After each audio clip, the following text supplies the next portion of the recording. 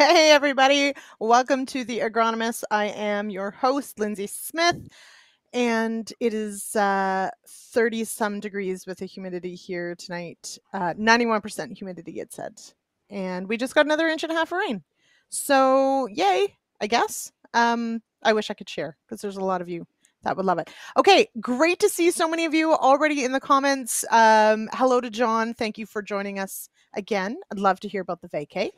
We've got some really, really cool questions already queued up for tonight. So this is going to be a very interesting one. And I will tell you, well, I will say I know a lot about canola. There's very little I know about winter canola. So I hope to learn right alongside everybody tonight. So before we get going, a reminder that if you do collect CEU credits, you can head on over to realagriculture.com/agronomist tomorrow morning. Let us know you watched the episode and get those collected.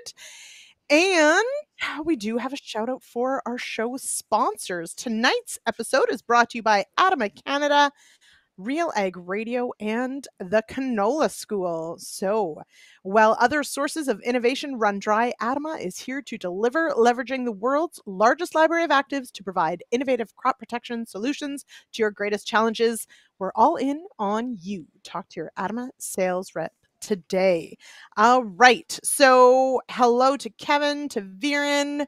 Apparently, I make for great background noise. Thanks, Viren. That's really sweet of you. And Jason's here, Ray DeBanco. Pete, who knows if it's my internet? So maybe it is. Sorry about your luck. Okay, let's bring in then our guests for tonight's discussion on winter canola. We're going to talk a bit of spring canola as well. But without further ado, we bring in Jen Doelman, farmer, Meghan Moran with Omafra, joining us from Southern Ontario. Megan, welcome here. Hello, Jen. Hello. Hi. So, producer Jay, let me know if I'm freezing like crazy. I'll try not to move too much. Maybe I'll hand it over to the two of you. Okay. So, Megan, let's start with around where you're at and what the crop is looking like where you are. Yeah, your audio is cutting out a little bit, but yeah, we're I think I've seen some spring canola harvested, some of the early fields. Even in some of our northern regions, a bit of canola is starting to come off. Winter canola, long harvested, hopefully. Most of it will come off in July. We like to see it harvested before winter wheat, but that doesn't always happen. Yeah, bit strong crops this year, especially in northern Ontario. Some of the best canola I've ever seen in my 6 or 7 long years as canola specialist. But yeah, I think it's been a good year for spring canola. Winter canola, we had some challenges which we could talk about. We will. Absolutely. Now, has Jen, you have shared tonight, we're going to get to some images of maybe some hardships on the winter canola front. But how are all the other crops looking up Renfrew Way? I can't complain. And I think your audio actually cut out, Lindsay, just as you were introducing me. So in case people didn't catch it, I'm one of Lindsay's neighbors in the Ottawa Valley. I'm just a little further up towards Algonquin Park. So I think by standards, we're actually having a wet year. There was only drought for about 6 weeks, so we really can't complain. And like you said, Lindsay, more rain again today. We haven't had the severe amounts you've had, but the crops are looking good. And compared to a lot of our friends in other parts of the world, we're pretty lucky. I think people are tired of doing hay, though. Yes. And also trying to make straw when it just keeps getting rained on. So it's very well washed, like both sides. Anyway, yeah, it's yeah. Anyway, okay, so hopefully my audio will improve, or we'll see. Well, you know what? At some point, Jay can just take over. Producer Jay can just take over. He'll ask very intelligent questions, and everything will be fine. Okay. All right. So I do want to open it up to our comment section. Of course, we've got our great experts here. Get those questions in early for sure, so that we can get through them all. But let's set the scene here. Let's talk. Let's start with the basics. Megan, I'll start with you. I mean, canola is not a huge acreage crop in Ontario, but I would say, maybe this is just, anecdotal, that there's growing interest in this crop. So where are we sort of at acreage wise and interest wise in with winter canola or canola in general? Yeah, so it's fun when we talk to Western Canadian people about canola here in Ontario because we have uh, our highest acreage in a long time right now at 45,000 acres combined winter and spring canola. So that's like a crop insurance number. So that captures most growers though. So winter canola definitely growing interest, and our sort of some of our research and things we did with Ag Canada and some of the stuff that I've done coincided with strong canola prices, which was really lucky, and that helped the interest for sure. So a few years we started out with, there was a guy growing winter canola in the Woodstock area, and there was a few hundred acres. More recently. In the past it had been grown and there were some failures and people kind of walked away from winter canola, but after we learned from this one grower and got our hands on some better genetics and tested them out, we saw about 1,500 acres and then 5,000 acres and then 10,000, and now what I hear is there's about 14,000 acres set to go in the ground nowish. So definitely increasing interest. And I think in the past we were growing it kind of out in Huron County. I wasn't a canola specialist in the 80s or 90s, but we now are seeing it kind of throughout spring canola growing regions and down in the southernmost points of the province. We have it on Pelee Island. So just learning a lot about the crop, and I see lots of potential. Absolutely. Okay, so Jen, and we do have Peter, of course. I can't wait his turn and has already asked questions. So just kidding, Pete. I appreciate it very much. But Jen, as an agronomist, but also a producer that grows both winter and spring, set it up for us on sort of what your experience has been in working this crop into rotation. So we planted it 3 times. Once, like Megan said, ages ago, we got some genetics from Huron County, and it was a bust. We tried Mercedes in 2020, and we did everything wrong, like everything. We no-tilled it. We didn't put nitrogen with it. Mostly, it was a hold my beer and watch this moment, and it was an epic disaster. This year, and I'm a no-tiller, so it's like I hate like doing tillage, like especially because there's going to be like a big thunderstorm and you're going to get like erosion, but I like slugs are definitely the issue. So spring canola, you're watching flea beetle, you're trying to get that up and growing fast so that you don't get eaten out of house and home by the flea beetles. And in the fall, it's a race against the slugs and the volunteer wheat. We both times intentionally, well, this year we're planning on it. It's always, we're chasing our tail because like the spring wheat, we're still waiting on straw. Thank you for bringing that up. So once the straw is off, we will plant the winter canola. So we're kind of not going as fast as we would like. And we thought we'd be combining it before the winter wheat this year. And now we probably should have, but we were just too busy on wheat, and it was 8% when we shipped. So it worked, but I'm sure we would have had better yield if we actually got to it on time. Right. Okay. So many things there. And so we'll start with Peter's question, Megan. Sure. What is the ideal timing? Is it too early to be putting in winter canola right now? Was 2 weeks ago too early? Is 2 weeks from now too late? What is our ideal timing? So, of course, it depends on where you're located, and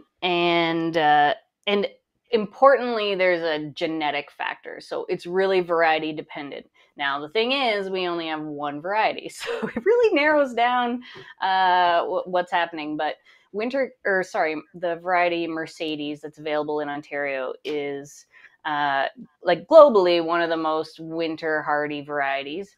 And also, I've heard from people in all different regions that it is not inclined to bolt in the fall. And that's the important thing. We don't want to go into reproductive stages in the fall, and that's why we worry about planting it early. But I have never seen Mercedes bolt. I've seen it planted August 22nd in Grey County, or maybe that was North Wellington. But I have never seen it bolt, and people have asked in other jurisdictions say, no, you shouldn't worry about it. So what we want is big plants and big roots, and that will help us survive the winter, which is our biggest hurdle. So I think we should be planting as early as we can, kind of in that last week of August, especially if you're like north of Guelph, which we can talk about Western Canada.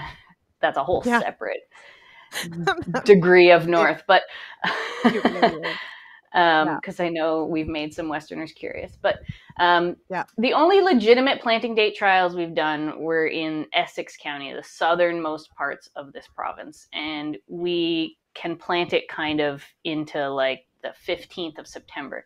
But I don't necessarily recommend that. I think we should be planting it September 1st or earlier. The heavier your soils and the faster winter comes where you live. So, okay. Winter wheat, we know it's not going to go to head until it vernalizes. Right. But winter canola, so two things. We certainly don't want it to bolt and start that reproductive stage before winter. So obviously that's possible without any sort of vernalization. Is that what we're saying? But secondly, explain to me why it's so different as far as growing point and these sorts of things, as far as protecting it over the winter. Yeah, so great questions. This is why the variety is important, because I think there is a true, there could be some true vernalization requirement in canola, but I'm not sure. What I do know is that there are some spring-winter crosses that we plant, that in some jurisdictions they plant in the fall. And when we plant them here and we plant them early, they bolt. So we don't really like the spring-winter crosses, and we don't recommend them. But basically, winter wheat survives on the seed through the winter. So I'm not the wheat expert, but I hear that if it germinates, it doesn't even need to emerge. It can survive through the winter. That is not the case with canola. We need a big root that it can survive on the root.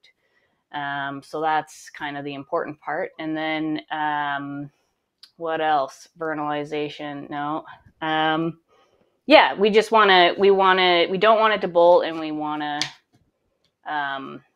have a big rosette, and big roots to survive. Sorry, I think I missed part of the question. That's growing points. Yes, growing points.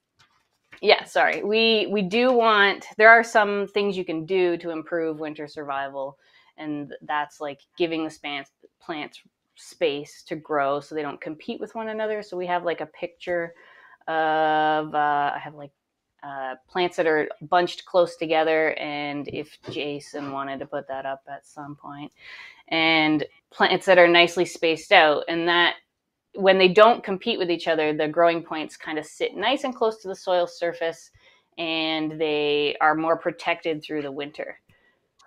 Okay. Hang on. Wait. We're gonna come back. We're gonna come back to slugs. We're getting there, Jay. It's the rows. One more, I think. There's like an X and a check mark on the picture as well. One more. Oh no. And we'll get there. We're maybe not. We're showing our maybe not. We're showing our hand. No. Maybe it's before that. Well, here we go. Ta-da! So sometimes we think, okay, I'm just going to put a lot of seed down, and then hopefully half of it will survive and I'll have enough for a crop. That is the wrong thing to do. We actually want lower seeding rates with winter canola than we do with spring canola, because when spring canola kind of goosenecks out of the ground, like in the picture on the left, it's not a problem. But that does leave our growing points a little exposed to winter kill. So bigger, more robust plants that are tucked close to the soil surface are best. Okay. So, all right, Jen. Yeah, go ahead. I wanted to ask, did you do this, or was this another thing you did wrong? No. And that's kind of the thing, right? So it's the equipment is a big part of it, because, I'm the agronomist, so I'm always like giving the guys instructions, but I never get to run the equipment. So for me, I'm like, you need to seed this at 3.5 pounds per acre. And then like the first year, they're like, yeah, we could only get it down to 6. it's like, but guys, it's not Oh, okay, right? And it's like a bag does 10 acres and the drill is usually doing soybeans and wheat and, like yeah, tons and tons, not like a pickup truck, here's your crop. yeah. So we're working on that in our communication. So I've been Good job. working, so we got it, yeah, we got it down because that's a problem in spring canola too, right?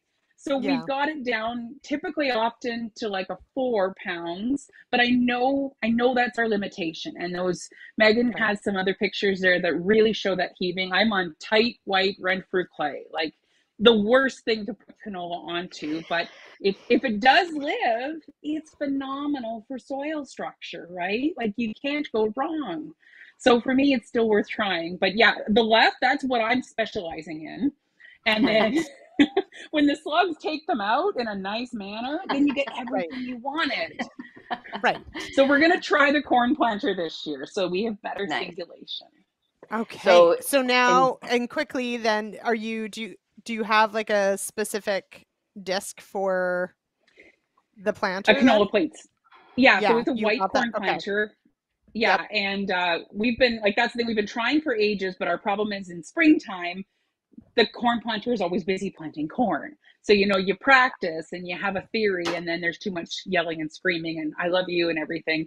And then it just never happens. So the Right. other thing is that, and I see Dr. Hooker put something about phosphorus trials. The other thing is I kind of want to see, we have like an interplanter. So it does 15-inch rows, but you only have fertilizer on every second. So, Mm, I'm just kind of picking Megan's brain. It's like, should I do like plant the field twice or should I oh, just try it? Because phosphorus I know is so important for winter survival in wheat. And canola disrupts the mycorrhiza function, but the ground it's going into this year is actually fairly high in phos. So I think we're just going to see what the weather's like and just go for it.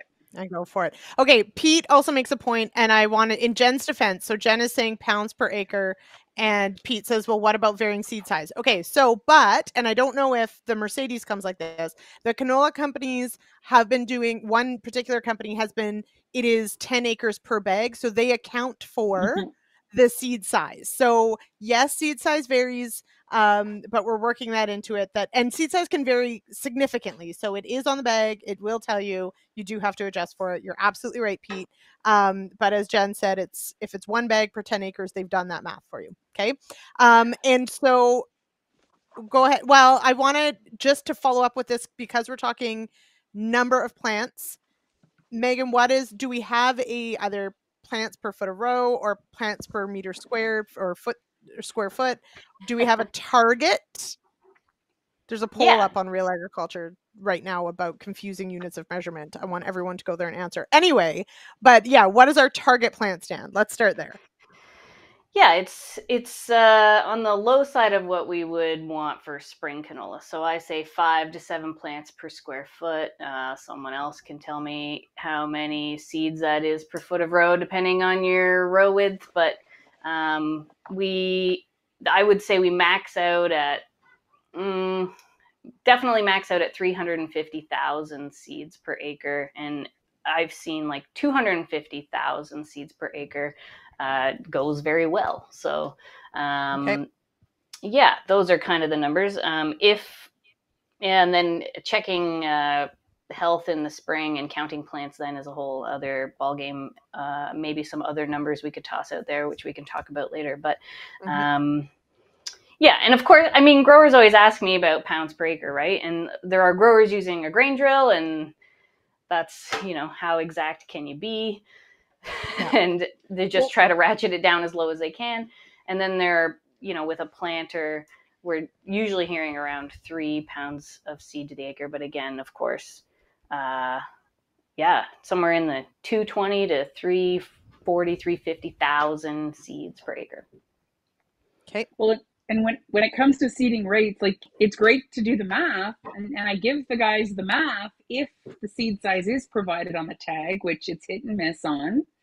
Okay. But it's another thing for them to actually be able to get it low enough. Like we're Right. almost to the Yeah. point now where like, do we blend it with MAP? And again, that's why I think we need to be looking just with the like just the state of our drill, I guess, is maybe part of it.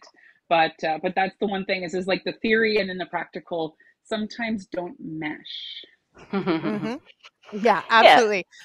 And okay, so we've got some follow-ups, but I think we've answered this, John, of target plant population. So 5 to 7 plants per square foot. And so that is a, even with seeding rate, it is a range of seeds per acre. And so that's good. Now we do have a few, and I was hoping that we would. We have a few Westerners on tonight's show, which thank you, Jason, for being here. And I know there's a few others that are here as well, because this is, of course, the question that the West every once in a while also thinks about, could we start, winter canola? Could we take advantage of some of the same things that a winter or a fall seeded crop gives us? But Jen, I mean, I think you are growing winter and spring canola, but that you are probably on the cusp of where winter canola really is going to work out, we think. Yeah. So Meghan, let's talk about that sort of northern boundary, or why winter canola makes more sense in the south, and as we go north it starts to make less sense. Yeah, I mean, Jen kind of touched on it earlier too in terms of winter survival. It's not necessarily where she lives geographically. It is a harsher, earlier winter there, I assume. I haven't spent the winter there. So that's part of the survival piece. And more, we say winter survival, but it's like the spring, like how awful and backwards is the spring. But the other piece is the soils at Jen farms are not exactly the place I would recommend we try winter canola. Heavy soils, the plants are slow to grow in the fall, which kind of sets you back. And we just have more moisture there, and plants just kind of rot away through the spring. So I've seen growers have strong yields on clay soils, but it was very touch and go. A lot of plants died, and it was very difficult to make a decision in the spring as to whether it was worth keeping or not. And there were big blank areas in the field where water had been standing. I mean, they had a good yield on the field per total on that field, but it was tough to manage. So yeah, Sounds like winter wheat though. So yeah, totally. Never Yeah. plant winter canola where you wouldn't have good success with winter wheat. And we need at least I think it's 450 growing degree days you want for wheat in the fall. I could be wrong. I'm sure Peter will correct me. But it's at least 600 growing degree days in the fall for canola, at least. Bigger plants are better. So in terms of geography, yeah, field choice is number one. If you have a field that your wheat kind of dries out and looks crappy towards harvest, that might be where you plant your canola. Mm-hmm. I don't really recommend winter canola north of Barrie, Ontario, which is nowhere near our Canada-US border in the west. No. And that's simply because of not enough time in the fall for good growth maybe, and just really slow spring. And cold and wet in the spring maybe, or just it'll flower much later, and then you might as well have just planted spring canola. Well, right. Jen, go ahead. Well, I think, again, we're still learning on this winter canola, and maybe last year was a fluke and I'll never get lucky again. It was a really open fall, right? For us, we didn't really have a killing frost until November.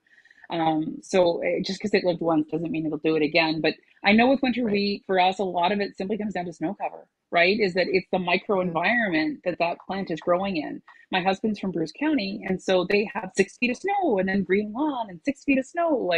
For us, I kind of joke that we're Western Canada of Eastern, of Ontario, even though we're on the other side. Is when we get snow, it stays. We can actually have a snowmobile season. Yes. It comes and then it stays. So we're not having that same typical reaction. For us, we'll get minus 50 for a week in the winter time. Northern Ontario obviously has way worse than that, but in Western Canada, we won't even get started. But I think in that case, Winchester, for example, has a much more mild winter. You get closer to where you live, Lindsay, but it's just ice city. It's just flat and wet. So you get freezing rain and that's it. So I think sometimes you need to look at that microclimate you're in too, and how conducive that is. I'm lucky, Jen.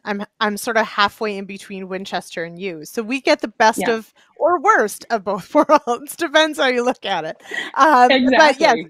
yeah, but a really good point about what kind of winter. And Megan, as you pointed out, it's not really just your winter, it's fall conditions, and really it's about spring. It's about that recovery. So Hmm. okay, I'm going to switch gears a little bit because we've got some really great comments, questions coming in.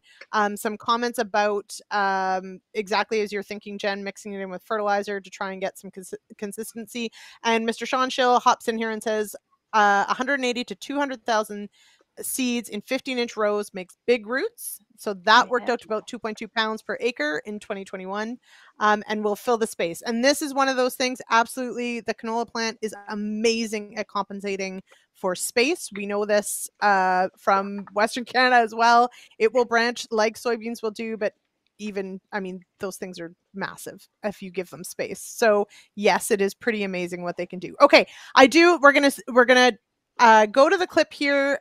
This is on, it's just a short clip on residue because I do want to talk about what, we mentioned field selection, yes, but also people want to know about residue management, those sorts of things. So Jay, if we can go to that canola school clip, and then we'll dig into some of these other questions on establishment and then the spring. So Megan, what are the keys to crop establishment in the fall? What do you want to see, fertility, nitrogen, how does it all come together? Yeah, I think one of the keys is we do need to do some tillage, especially where we're following winter wheat. Residue really leads to big problems with slugs, and slugs are really plentiful in the fall. So some tillage for seedbed prep. And we need to get to about the 6-leaf stage. So we need about 30 to 40 pounds of actual nitrogen there, and a bit of sulfur as well. So we are putting up to, we don't have it all entirely worked out, but about 10 to 20 pounds of sulfur in the fall as well. What does this crop need to look like as you go into fall, as you go into dormancy? Megan, what do you want to see in fields? Yeah, ideally I'd like we want to be in the rosette stage.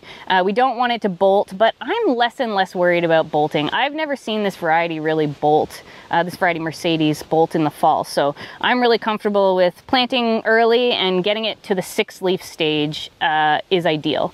In the southern counties, if it's a little smaller, it'll probably survive, but I'm still aiming for at least 6 leaves. And yeah, we want a root. It's really about root growth. We want a nice big root, at least the width of a pencil, ideally. The bigger the root, the better the survival. What about winter kill? Is that an issue here in Ontario? Yeah, for sure. Winter kill is the biggest risk with this crop. So that's why it's really important to get the crop planted early and try to get good, robust plants heading into the winter. So like I said, we want them kind of spaced out so they have room to get nice and big. The bigger the root, the better. It also prevents it from heaving. And we've had really good success in some trials, and based on info from colleagues in the States, Mercedes is really winter hardy. So this variety does well, and we have, had to terminate some fields. Clay soils are problematic, but we're having pretty good success with overwintering. So I want to say 6 leaves. I've seen plants up to 12 leaves in the fall in this variety, and it didn't bolt. And I'm really happy with what I see there. And the more I am in the field, the more I'm inclined to say 8 or 10 leaves in the fall is good. Okay. I like this. That was only from last year, Megan, and we're already updating. Okay, Jen, I will go to you in just a second. I do want to send a quick shout out to our show sponsors, to ADAMA Canada, to RealAg Radio, and to the Canola School. So that was an episode of the Canola School from last year. We have, I think, 13 episodes up at Canola School, or 13 seasons, sorry, at canolaschool.com. And special thanks to our Canola School sponsor, Invigor Hybrid Canola by BASF. All right. So Jen, go ahead. And then I have a list of questions. Yeah, mine's a question for Megan. So you're talking about them getting really big, right? So and I think maybe we'll pull up the clip if you're okay with that, remember I was saying it was the disaster, like that line between what made it and didn't. Like, it's really, like with winter wheat, it's no big deal because you dig down, you kind of have the old leaves, you move to the side, and you just look for that growing point. So that's my wonderful husband off to the left there. So this is actually the good part of the field. And you can see even with tillage, there's a lot of straw there, right? Because we don't really do tillage all that well. That's why we're no-till. But if you go to the next picture. Ouch. There we go. Okay. So, and you can also see my terrible soil structure here, but it's like, you see all those old plants and it's like honestly, I just told my husband, because he's got a heart condition, don't drive by the field for a while in the springtime, because I said, I'll just deal with it later. We're going to focus on the things we can control, but just when it's really big like that. So obviously when you could see that line, that's where the heaving was and where there was more like the slugs took most of that out. But when there is carryover of that tissue, Megan, does it look like a big yucky rotting cabbage in the springtime, or does most of that go away? Because from my experience, it's there, and and you kind of just want to tell the neighbors not to drive by. 100%. This is a great point.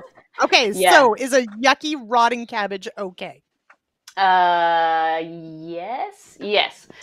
It depends. Okay. So basically, you just want to have a green growing point, and then the plant is alive. And you do have to kind of check that the roots aren't totally mushy at the bottom, which I've only really seen on clay soils. And you do want to cut a few plants open to make sure they're not necrotic and hollow inside. But if the growing point is green, even if there's no leaves left, it could still be a very healthy plant and have strong yields. If you are driving by and the field looks all brown or looks all purple, you might still have an excellent crop. One year I had a lot of growers say, so-and-so's field looks terrible this year, eh? And it was like March, so it's still very early to say. And I went to that field, and from the road, it was deep purple, but the growing points are green, and they placed in the top 3 in the yield challenge. So we don't scout from the truck. I do have a picture of how one crop progressed through a season. This was quite a few years ago, early on in kind of our experience. And I met the grower in the field that day in March, and everything was brown and kind of dead looking. And I was kind of panicky. Yeah, I was kind of panicky because I didn't have a lot of experience with it at that time. And I'm not sure what to say to him. But that was a 75 bushel crop. So you just have to wait. That's hideous. March 2020. And that the looks strongest. We talked about smell before this estimate started. The stronger the smell, the more scared you probably need to be. But right. That's okay. True. So yeah. I hope this is reassuring for some of you who have tried this are going to. Okay, but I do so. Similar to like with winter wheat, either digging up some plants or trying to find that, healthy tissue in the middle. So we're cutting plants open. So this is good. So don't go by appearances, important. And don't necessarily go by smell, but too much smell, maybe. Okay. Like it. This is very objective. I mean, it's a sliding scale of anyway. Yes, Jen, go ahead. There was one more then, and I can't remember which slide it was, but the other part of it is not only is it rotting, but when we get like a cold, dry spring, a lot of that heaving on the clay ground, a lot of that canola, it's literally like it's hanging by a ledge. It's hanging by like that one little root. It's like, is this got enough root in the ground? It's half out, half in. Are we going to make it through or not? Right. And it's a little, I don't even know if it was my own picture there, so I might be making Jay go crazy here. Yeah. Sorry, Jay. I think it was one of Megan's. Okay, so let's talk nutrients, but I also do want to dig into the slugs and the flea beetles a little bit more. But let's talk nutrients. So Jen, you had mentioned you've got some decent background fertility, so trying to figure out with your planter setup what you're going to do there. We did have one comment, I'll have to find it, that talked about blending it in with a particular product that they got a better size, more consistency, so they could do it. But Megan, we know that canola needs sulfur. And sulfur is one of those ones that, we've got to get it there somehow. With winter wheat, we just did that show last week, and it was, phosphorus to save the day with the seed in the fall. What's what's the thing to remember with winter canola? What do we have to have there in the fall? Yeah, so if we start with sulfur, this is the same species as spring canola. So I think that, even though we haven't done a lot of this research here in Ontario yet, we have kind of a lack of capacity for research. We know that it takes almost 20 pounds to get through the vegetative stages, 20 pounds of actual sulfate to get through the vegetative stages. So this is why I typically recommend like 10, 15 pounds of sulfur in the fall, and then apply another, if it's a 70 bushel crop, another 10, 15 pounds in the spring for the rest of the season. Nitrogen, again, we haven't done nitrogen work. We've talked to people in other jurisdictions and got a general idea from them, but same thing. We know, like, you look at the canola encyclopedia, spring canola needs, I'm recommending up to 40 pounds of actual N in the fall. Some growers have got away with none, and some of those growers have manure, and sometimes we see nitrogen deficiency symptoms. But so the inexact science, but tried, general recommendation is make sure you have about 40 units available in the fall of nitrogen. And then, in the spring, so it's the same thing, 3 to 3.5 pounds of nitrogen per bushel with spring canola. It's kind of the same thing here. I'm saying usually around 150 pounds of N in the spring. I've been known to say 120, which I feel like is low, but a lot of these growers are brand new to canola. The price of fertilizer is kind of crazy. We know that canola can still yield strongly with, you'll still have good yields, but maybe if you did put more N on, you would get more yield out of it. But 120, 150 in the spring. Jen, how does that line up with your plans? I just do everything Meghan tells me to do. Oh, gosh. But Jen has more experience than I do. Wait. No, my husband does. And we have, it's great. There's really good comments from Sean Schill on this. So I definitely recommend him for your next guest on this, Lindsay. In some ways, we just started with the bar really low. Don't be silly. But also, I don't think Sean will ever agree, but I'm going to try. Okay, so Dr. Dave has a really great point here, or question, and I think it's somewhat hilarious because in Western Canada, one of the best stubble choices is you put winter wheat on canola stubble, but he's flipping it around saying, should we be putting winter canola on wheat stubble? So the complete sort of opposite. And Dave, one of the reasons why canola stubble makes such a nice home for winter wheat is that snow trapping and that little microclimate that stubble makes. So are we on to something or do we have to till? So Jen, I'll start with you. Where have you put winter canola when it worked well? Both times it was after spring wheat. So all I can say is that when you don't have, so a lot of our income comes from straw sales. And when you've got straw sales, then that means that right now, if you've raked that straw 6 times, or the one person had a little baler and couldn't take up the 35-foot heads, you've got this big chaff pattern. That's our biggest issue is residue management. I really want to do no-till. I just find that our ground is better as no-till. But again, I tried it with no-till thinking, oh no, Meghan just thinks she knows Southern Ontario. No, it all died. So I'm just doing what Meghan says now until I can fine tune it. Oh boy. Got it. Yeah.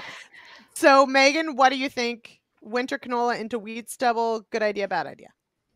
Yeah, I think in theory it would be great if we could do that, and trapping snow in theory is a good thing. But in my experience, one of the biggest problems with winter canola period is slugs. And I don't know, they probably don't have slugs like we do in Western Canada. So it seems like a strange thing, and we see some slug damage in soybeans, but it's kind of just here and there. It's not a big concern, but they love canola. and they can eat a lot of canola in a short time. And they take it right when it comes out of the ground. So there's not even a lot there to eat. They just clip it off and move on to the next. So I do have some images of slug damage. And a lot of times when I walk fields, anywhere there's little bits of residue, like the one in the middle at the bottom, there's less canola there. And that field is like almost fully tilled. And you see the picture on the right, of course, that field was devastated by slugs, and it happened like that, like so fast. But yeah, so if we could manage slugs without managing residue, I'd say sure, go no-till. But it's so. Yeah. Do we have, because this question comes up with slugs eating winter wheat seed as well, those sorts of things. Do we have any options for control beyond residue management? Because slugs are in the mollusk family, I learned. That's They're right. basically a homeless snail. Yes. And so they are not an insect, so you can't use insecticides on them. So do we have any options beyond just making it not a nice home for them? Not really. And there are some like molluscicides. I think that's a word. But it is now. They're like for gardens or maybe for higher value crops on smaller acreages. Like they're granular products, and we've spread them in some research trials to save those small plot trials, but it's not really an option for the field crop. And yeah, basically residue management is a thing. Now, the other thing I should mention is, there's research that shows, and I've seen dead ground beetles in winter canola fields because slugs eat canola, take up insecticide, and just like carry it around. And then the ground beetles that feed on them die. Now, should we use no insecticide? That's a great question. I don't know if that's enough to save the ground beetles. I don't know if there's enough ground beetles there in the first place to eat all those slugs. I have really no idea. But so, okay, Jen, go ahead. I'm just glad Megan brought up the ground beetle, because I know we've had issues with slugs in our spring canola. And again, because of flea beetle, we can't afford not to plant canola that's not treated with insecticide. But I often have my canola following bean ground or wheat ground. And so I only put insecticides in the canola whenever possible and fungicide only on everything else. I don't usually have insect problems. I can't make recommendations on other people's farms, but in theory, I'm hoping to be promoting good ground beetle. I'm always a big fan of beneficials because you don't have to pay them, right? They do their work for you while you're off doing other things. So I like that. But again, you saw what that field looked like. The slugs ate me out of house and home still. So. Okay. So now slugs, though, are for the most part a fall problem. Am I correct, Megan? Okay. Yeah, usually the plants are big enough in the spring to tolerate. To withstand it because they're not clipping off that growing point necessarily. Yeah. Now, but are flea beetles at all a risk in the fall? Because certainly in Western Canada, you will get flea beetles everywhere in the fall, but I mean, the plant is mature, it's whatever, it's fine.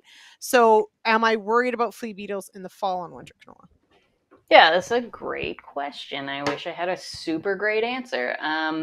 We do see flea beetles in our, spring canola at the end of the season, and we sometimes are concerned. So they're still around, but in August they're less hungry, I suspect, and they're already in August moving to their overwintering sites is more the point. So I have seen a couple bites out of the cotyledons of winter canola, but I don't think they're a huge risk. But then, like, as soon as we say that, like, flea beetle will come and eat everything. And the other thing is, most of the fields that I'm walking regularly that are winter canola are in areas where we have not had a history of canola. So maybe my perspective is kind of skewed. Or just wait, because they'll find you eventually. I feel like they might find it. Yeah. So Jen, your experience, you've grown winter wheat, winter canola and spring canola. Your spring canola, how important is that protection against flea beetles? Even imperfect protection, but still protection. In the fall, sorry, you just my internet cut out. But in the fall, you're asking, right? No, in the spring. Like, how important is it in the spring? Yeah. Absolutely. Like, we can't afford to put canola in the ground without flea beetle protection. Just yeah, like we try to push it in April, and then it runs out of steam and then if you put it in, really, you can never get it in May. It's like April or like end of May, because it rains for 3 weeks straight, or the ground is just too cold, or